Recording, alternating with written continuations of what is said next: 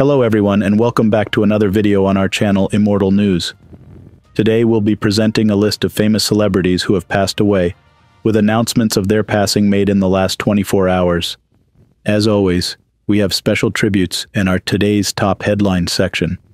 Before we proceed, we kindly ask for your support by giving this video a thumbs up. Let's begin. Thank you. Number 6. Ross Bagwell Sr., a titan of cable TV and East Tennessee's visionary. Ross Bagwell Sr., a pioneering force in the cable TV industry and a key figure in establishing East Tennessee as a production hub, passed away on Thanksgiving at the age of 91. His family remembers him as a successful entrepreneur, a mentor, and a creative genius, celebrated for his profound impact on television production. Bagwell's journey began with a passion for creating programming. His career took off after studying at NYU and the American Academy of Dramatic Arts and starting as a page boy at NBC. His rise through the ranks led him back to Knoxville in 1964, where he worked at Wait TV before venturing into advertising. In 1975, together with his late son, Ross Bagwell Jr., and daughter Dee Haslam, Bagwell founded Cinetel Productions. Under his guidance, Cinetel became one of the largest independent production companies in the U.S., contributing hits like Nickelodeon's Hey Dude and America's Castles. In 1994, Bagwell Sr. sold Cinetel to Scripps Howard, leading to the birth of Scripps Networks and HGTV in Knoxville. Post-sale, Bagwell continued his creative journey with Ross Television Productions and Bagwell Entertainment LLC, producing for networks like Discovery and HGTV. Dee Haslam later took over Bagwell Entertainment, renaming it Riviera Media and producing renowned shows like Whale Wars and Trading Spaces. Bagwell's legacy extends beyond his professional achievements to the lives he touched. Known for his genuine care for people, he was a father figure to many, always offering a caring word and support. He leaves behind his daughter Dee, her husband Jimmy Haslam, several grandchildren, 6 great-grandchildren, and numerous nieces and nephews. Tribute to Ross Bagwell Sr.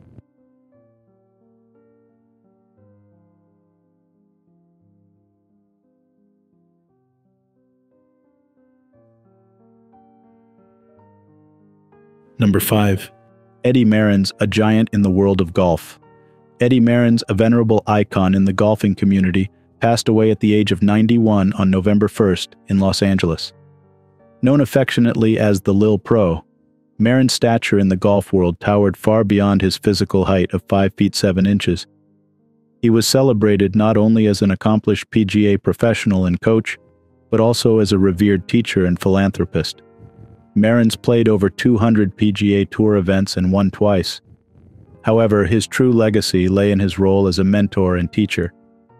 His journey took him to prestigious clubs such as Marion Golf Club and Westchester Country Club before he became the head pro at Bel Air Country Club in 1962, a position he held with distinction until 2003. His prowess as a teacher was evident in his wide range of students, from tour pros like Corey Pavin and Raymond Floyd, to Hollywood legends including Dean Martin, Sean Connery, and Jack Nicholson. He authored Swing the Handle, Not the Clubhead, sharing his golf wisdom with a broader audience.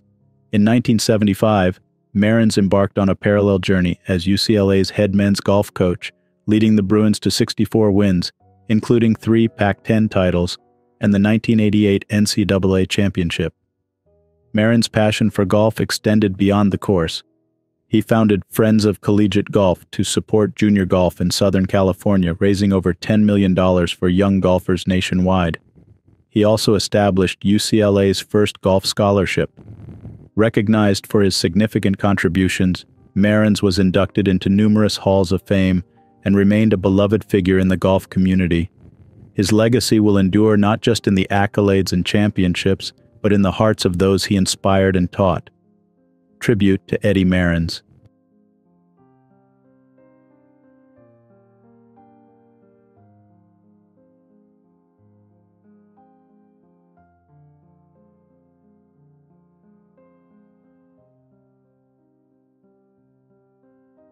Number 4. James Phillip, a formidable force in Illinois politics.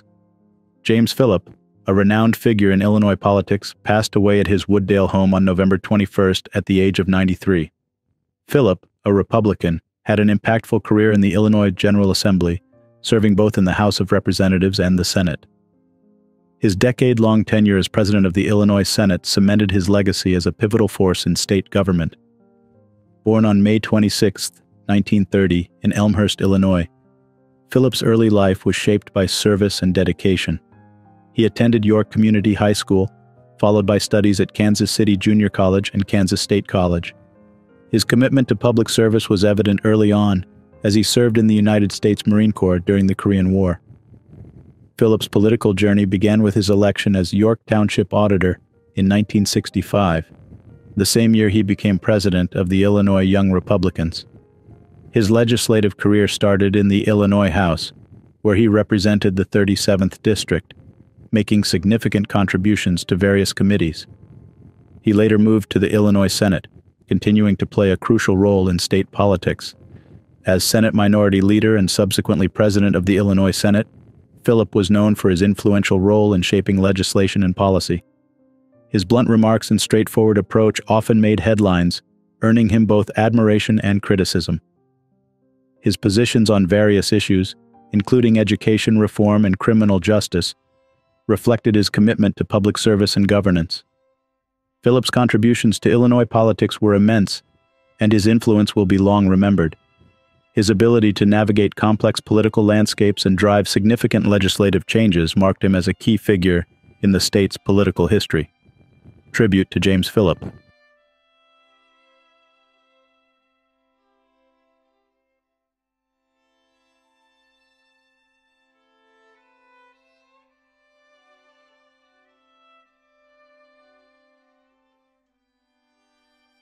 Number 3.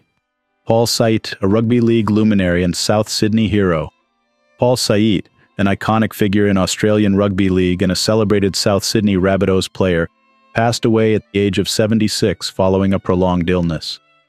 Known for his remarkable skill and versatility on the field, Sait's legacy in the sport is indelible, marked by his significant contributions to the Rabbitohs' success in the 1970s. Sait's rugby league career was nothing short of stellar. He played 165 first-grade games for South Sydney, a tenure highlighted by premiership victories in 1970 and 1971. His leadership and prowess on the field also earned him the honor of captaining the team. Sait's exceptional talent was not limited to club football. He represented Australia 16 times and played 6 matches for New South Wales, showcasing his skills on international and state stages. South Sydney Rabbitohs CEO Blake Solly spoke highly of Sait, placing him among the greats like Sattler, McCarthy, Coote, and Sims, from the club's third golden era. Sait's recognition as one of the best centers in the club's history was cemented when he was named in the Rabbitohs Dream Team in 2004. His contributions to the club were further honored with a life membership in 1991. Paul Sait's passing is a significant loss to the rugby league community. His remarkable career, dedication to the Rabbitohs, and contributions to the sport have left an enduring legacy. The South Sydney Rabbitohs fans and the wider rugby league community mourn his passing and extend their deepest condolences to his family and friends. Tribute to Paul Sait.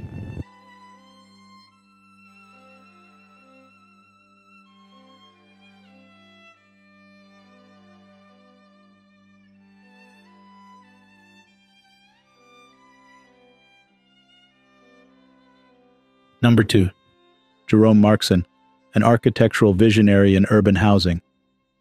Jerome Markson, a distinguished Canadian architect known for his innovative approach to urban housing, passed away in Toronto on November 18th at the age of 94.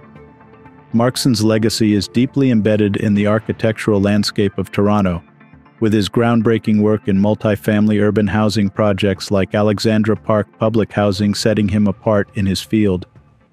His early exposure to diverse cultures and environments likely influenced his unique architectural vision.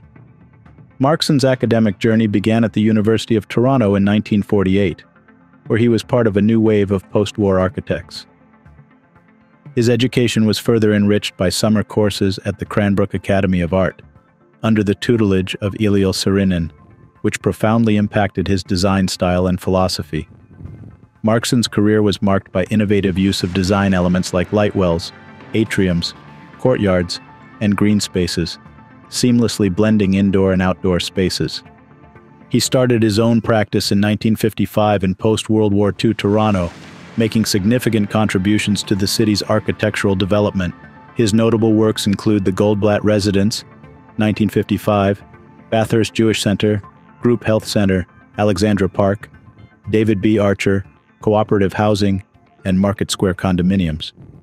In 2022, Markson's extraordinary contributions to Canadian architecture were honored with the prestigious Gold Medal by the Royal Architectural Institute of Canada. This accolade was a testament to his impactful and lasting contributions to the field. Jerome Markson's death marks the end of an era in Canadian architecture. His visionary work, characterized by a keen sense of community and a unique blending of spaces, continues to inspire architects and city planners. He leaves behind a legacy of innovation and excellence that has profoundly shaped the urban fabric of Toronto and beyond. Tribute to Jerome Markson.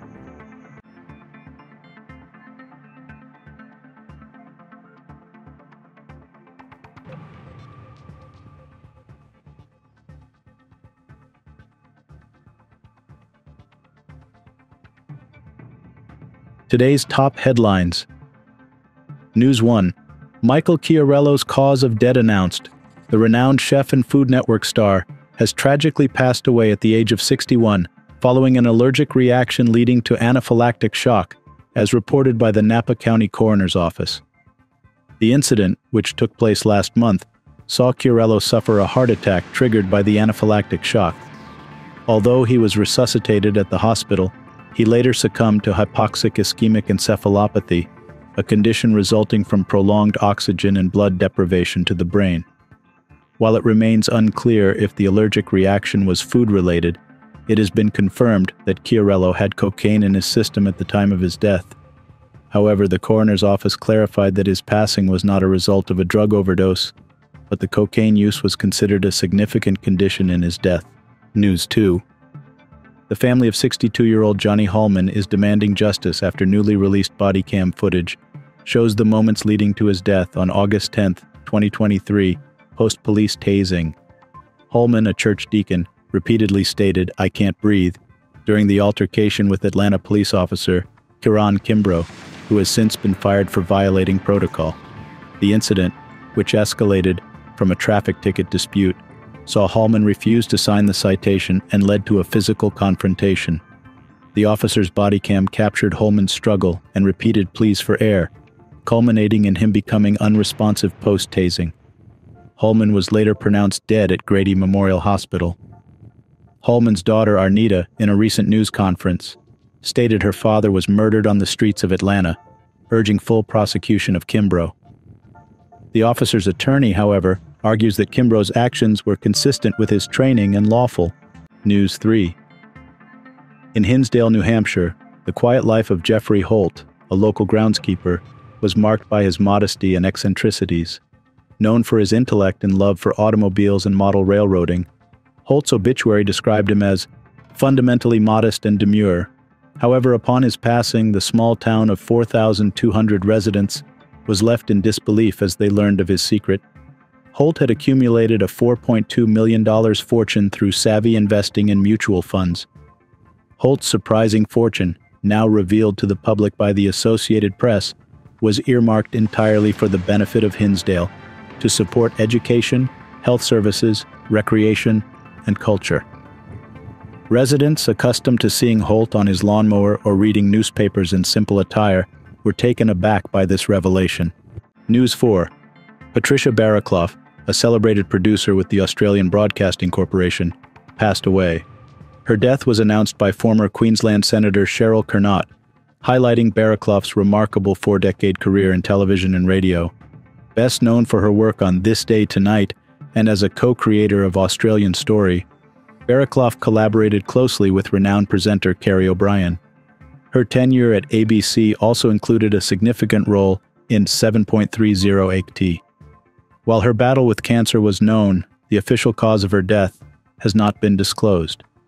Beyond her professional realm, Barraclough was an avid nature photographer, sharing her passion on Instagram. Her passing has drawn tributes from colleagues, friends, and admirers. Carrie O'Brien praised her as one of the very best in journalism. Barraclough's legacy of creativity, courage, and passion for nature leaves a lasting impact on the ABC community and beyond. News 5. Harold Hasselbeck, a celebrated defensive lineman known for his role in the Denver Broncos' back-to-back Super Bowl victories in the 1990s, has died at the age of 56. The Broncos organization announced his passing, marking the end of Hasselbeck's 6-month battle with cancer. Hasselbeck's remarkable consistency was evident, as he played in 131 consecutive regular season and postseason games from 1994 to 2000. His notable contributions in 1998 included starting all 3 postseason games, culminating in the triumph at Super Bowl 33. Prior to his tenure with the Broncos, Hasselbeck had a successful stint with the Calgary Stampeders in the Canadian Football League, winning the Grey Cup in 1992. Originally from the Netherlands, Hasselbeck moved to Canada for his high school education. News 6. An 87-year-old pilot from Arizona, LZM McDonald, tragically died on November 23 after his Mooney M20, a single-engine plane, crashed in a Texas parking lot, igniting into flames. McDonald was en route to visit his family in Dallas when the incident occurred just shy of Plano Air Park Dallas Airport, less than a mile away. The crash, happening around 6 p.m., occurred in a shopping center's parking lot, causing damage to a nearby restaurant, as reported by Dallas's WFAA-TV. According to Brian Rutt, an investigator with the National Transportation Safety Board, the plane not only caught fire upon impact, but also set ablaze an unoccupied vehicle in the vicinity. Thankfully, no ground injuries were reported. The investigation is still in preliminary stages, with officials seeking any potential data recorder or communication device from the plane.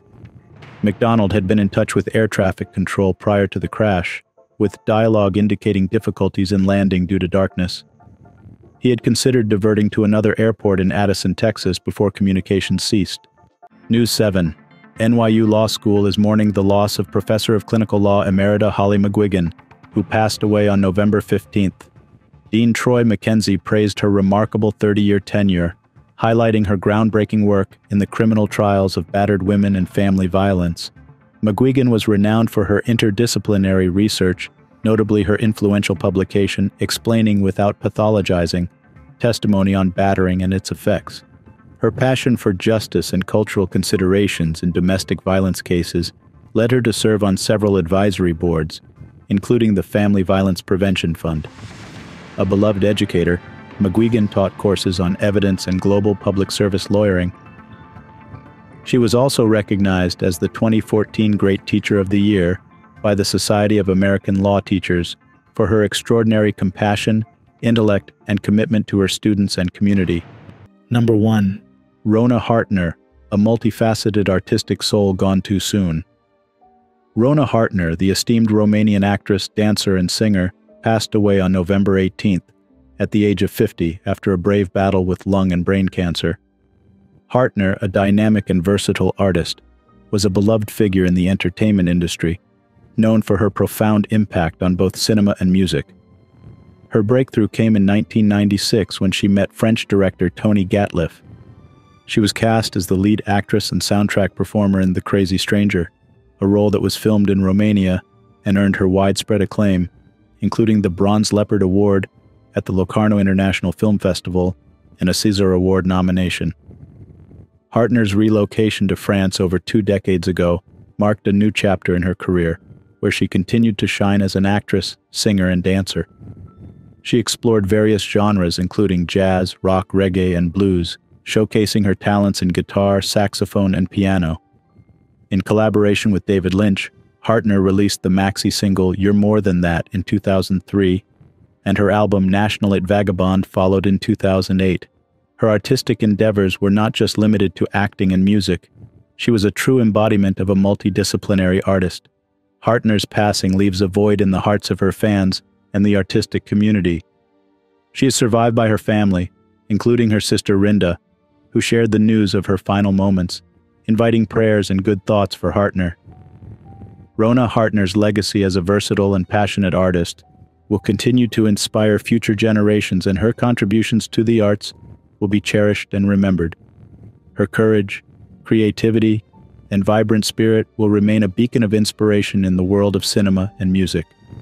Tribute to Rona Hartner.